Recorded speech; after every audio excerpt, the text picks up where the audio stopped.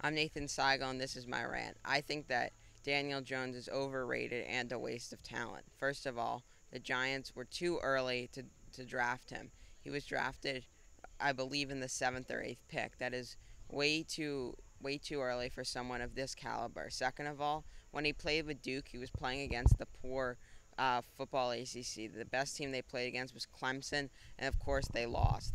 He also is known for throwing interceptions and even slipping. And I think the Giants should have really worked on building first an offensive line and defense because they already had Eli Manning for a couple of more years, and that's why I think Daniel Jones is not a good quarterback.